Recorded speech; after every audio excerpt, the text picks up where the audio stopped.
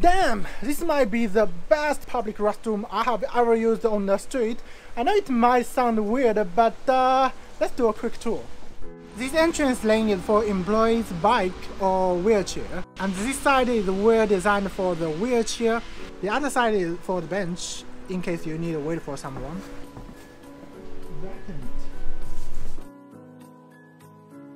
Quite thoughtful. Better than not have.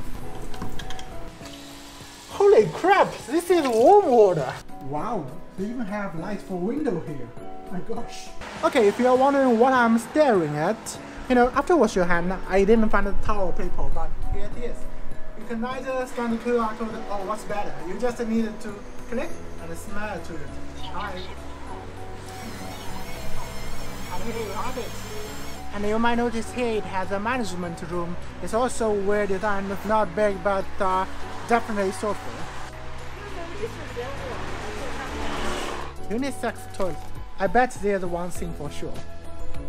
And I know it, for babies. And of course, the same ventilator here. Wow. See that rolling shutter door? The only place you can complain is this place is not open for like 24 hours, but it's actually understandable because each time the restroom is used, it will be cleaned immediately. So it's not possible for an employee to be here 24 hours. But if you need to use, there is also a 24-hour public toilet. And you know, weirdly, the smell is kind of decent. And the outside is also smartly used. The place to wash your tool, to dry your tool, and also the power station to charge employees' bike.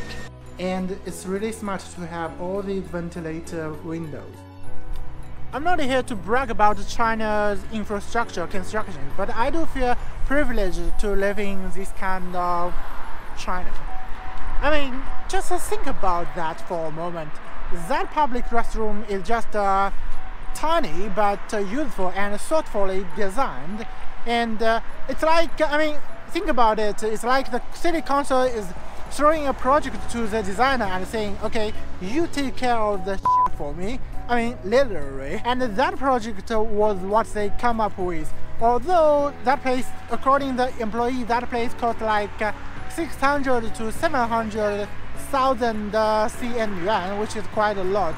But that project is definitely well designed. It is very thoughtful for the user, for the employee, and also sort of for the whole environment. And I'm kind of impressed by that because it's like whatever the shit life is throwing to you, if you work it out, you think it through, you can always make the outcome not that shitty, or even it might become something wonderful.